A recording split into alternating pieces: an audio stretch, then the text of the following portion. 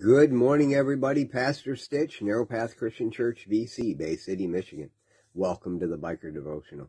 Today is October 1st, and I was reading in Proverbs chapter 1 today. And as I was reading and thinking about what is it that God wants me to share, sometimes it's really, really important that we read in first person what the Word has to say and hear the correction.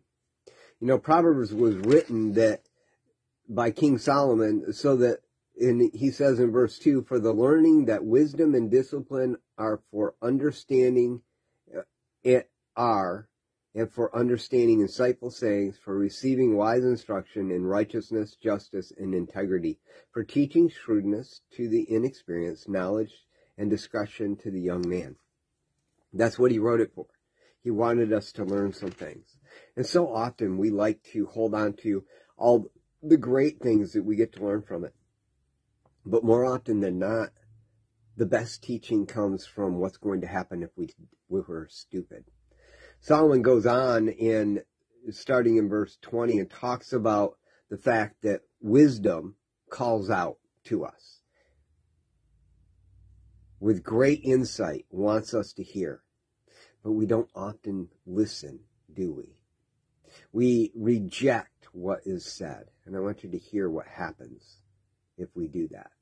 Reading it as if it's speaking directly to you or directly to me. Starting in verse 24.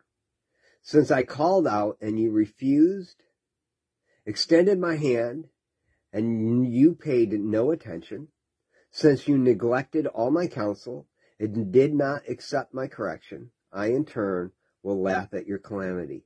I will mock when terror strikes you. When terror strikes you like a storm, and your calamity comes like a whirlwind, when trouble and stress overcome you. Then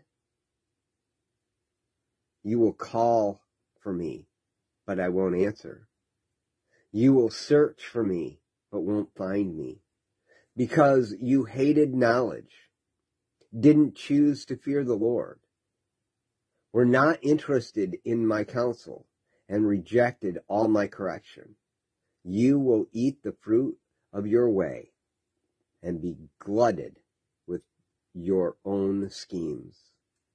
For the turning away of the inexperienced will kill you, and the complacency of fools will destroy you.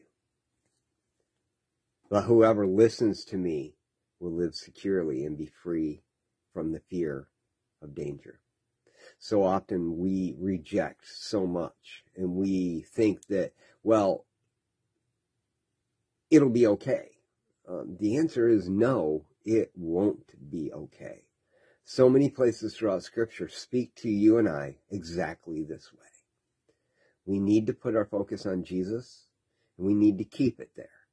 We need to allow him to correct us, whether it's through the written word of the Bible or through someone who is speaking to us in some way.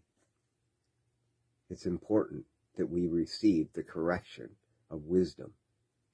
And we recognize that the beginning of all knowledge and wisdom is putting our focus on God. Verse 7, the fear of the Lord is the beginning of knowledge. Fools despise wisdom and discipline. Let's go out into the day and remember we have to listen too. I love y'all. Hope you have a great day. God bless.